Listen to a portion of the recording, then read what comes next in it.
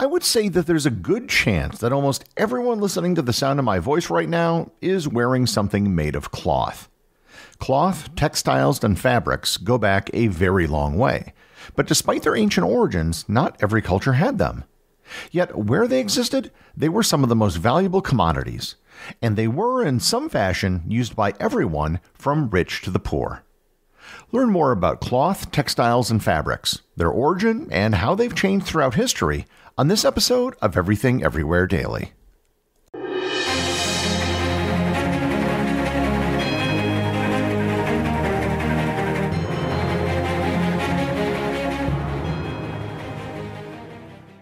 Bocas del Toro, Panama. A secluded seaside hideaway. Scott Makeda has no idea that his tropical haven is about to become his personal hell. A serial killer pretending to be a therapist. Holbert rents a room, and that's where he set up his business as a fake shrink. Accusations of a gringo mafia. Gun running, drugs. A slaughtered family. And then he goes back and he plants another bullet. A killer on tape. Hey man, I'm guilty. Everybody knows I'm a monster. The law of the jungle is simple. Survive. I'm your host, Candace DeLong, from Treefort Media and Village Roadshow Entertainment Group. This is Natural Selection: Scott vs. Wild Bill. Available now, wherever you get your podcasts. New episodes drop weekly. The information that I am providing today is coming from higher dimensional consciousnesses. Things got so weird during 2020, and it wasn't just the QAnon conspiracy theorists. This New Age channel told us that Donald Trump is a massive and powerful light worker. A light worker? And then what about this Oprah-endorsed, best-selling feminist health icon talking about heavy metals that are in vaccines that make our bodies literally into an antenna with 5G? As we continued studying what we now call conspirituality, it only got more intense. This is the cult of Baphomet. This is Molokite worshipping stuff. It gets very gory in the basement. And it culminated with that shaman dude showing up at the Capitol insurrection. But it didn't stop there. Every week on Conspirituality Podcast, we track the overlaps between New Age spirituality and far-right conspiracy cults.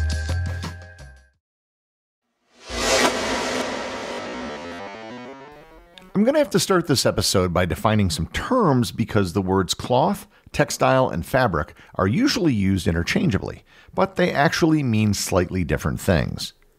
The reason why there is so much confusion is because there is so much overlap between the categories. If you were to identify any piece of cloth that you use in your daily life, it is probably both a fabric and a textile, which is why we use them interchangeably.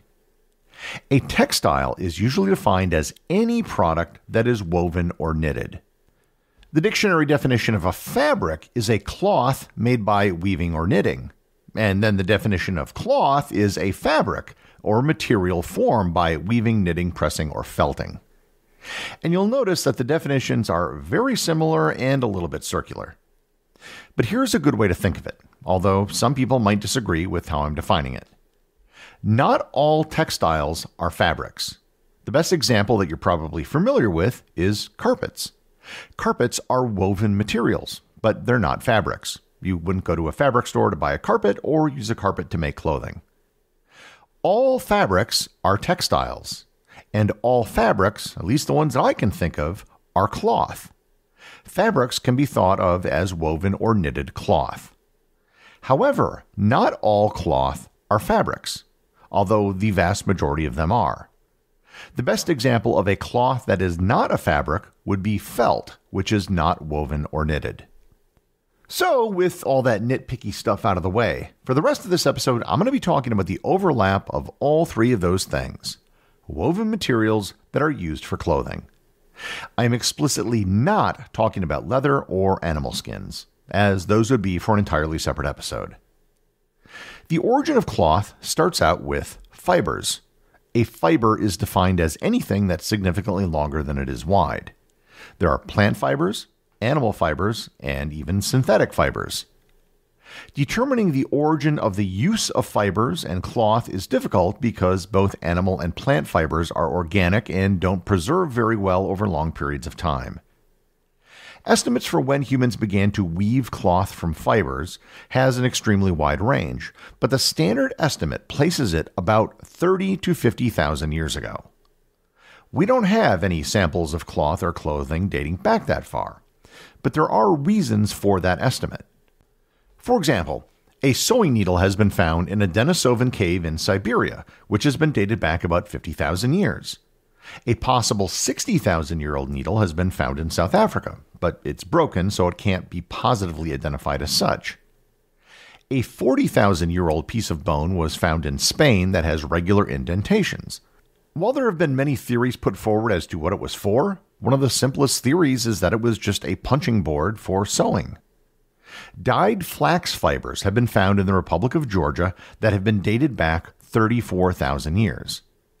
These are only fibers and not part of a piece of cloth, but it shows that dyeing was used in conjunction with fibers tens of thousands of years before the advent of agriculture.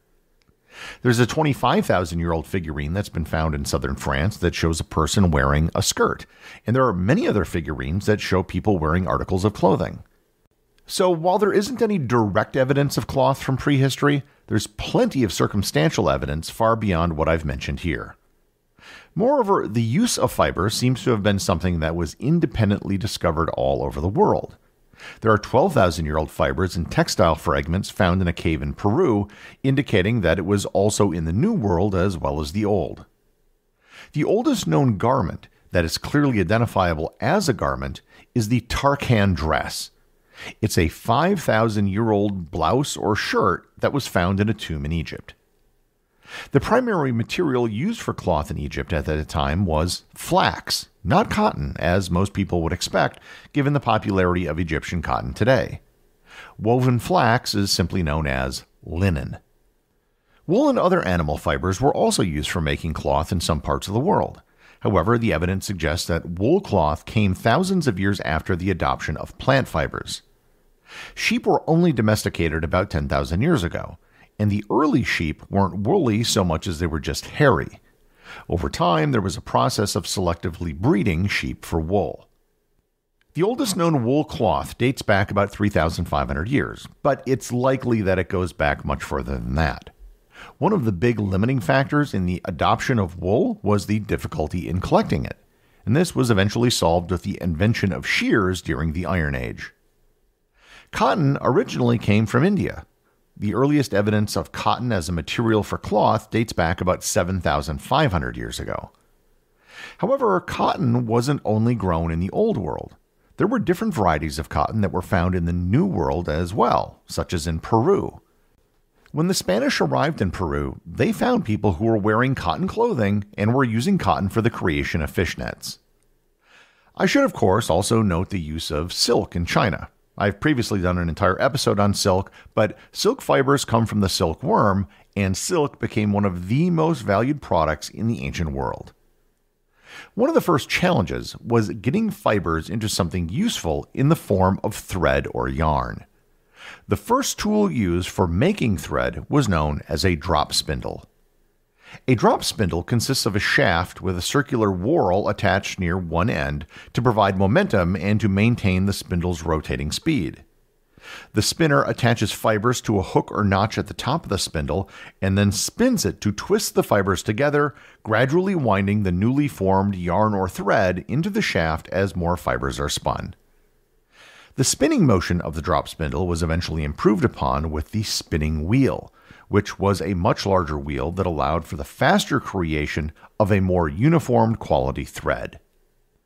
Once you have thread, no matter if it's flax, wool, cotton, or silk, what makes that thread into cloth or fabric is the act of weaving. Weaving was probably one of the most difficult and time-consuming things that ancient people did. Every piece of cloth had to be woven one strand at a time. It was a laborious process that, depending on the size and complexity of the cloth being made, could take weeks or even months. The time that went into weaving was one of the reasons why even the simplest garments were prized and almost never thrown away. The earliest weaving tool was known as the warp-weighted loom. The warp-weighted loom is one of the simplest weaving methods, and it dates back to at least the Neolithic period and probably predates that by many thousand years. The loom consists of a simple, upright, wooden rectangular frame. The top horizontal beam is called the warp beam, while the vertical post provides support for the structure.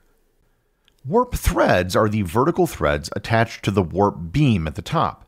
They hang down freely and are kept taut by weights that are attached at the bottom. The stone or clay weights, known as loom weights, are tied to the ends of the warp threads. These weights keep the warp threads under tension and allow them to hang straight. A rod or stick known as a shed rod is inserted inside the warp threads to separate it into two layers, creating an opening through which the weft or the horizontal thread can then pass. The weft thread is then usually passed through the warp threads using what's known as a shuttle. If the warp threads are in place, moving the shuttle can be done relatively quickly. After passing the horizontal weft thread through the vertical shed thread, a beater is then used to push it tightly in place against the previous rows of weaving. This compacts the fabric and ensures evenness. Just rinse and repeat this process several hundred or several thousand times, and the end result will be a piece of woven cloth. Ancient weaving systems may have been a bit different from place to place, but the basics of weaving, involving a thread in and out of other threads, the warp and the weft, have been the basis of weaving up to the present day. While the warp-weighted loom was the earliest known loom, and is still used in parts of the world today, it was hardly the end of loom technology. The horizontal ground loom was one of the earliest technical advancements in weaving. It involved a frame laid on the ground or slightly elevated, where warp threads were stretched horizontally. It was easier to manage tension and allowed for larger pieces of fabric. The vertical loom looked similar to the warp-weighted loom, but more advanced. It included vertical frames and improved mechanisms for controlling warp tension. It allowed for more stability and the ability to produce larger and more complex textiles. One of the biggest advancements in weaving technology was the draw loom. The draw loom probably originated in ancient China during the Tang Dynasty around the 6th or 7th century. A draw loom allows for the creation of complex patterns by enabling the weaver to lift specific groups of warp threads during the weaving process. A draw loom has a foot pedal, which allows the weaver to lift specific warp threads without having to use their hands. The technology spread along the Silk Road, reaching the Middle East and eventually Europe by the Middle Ages.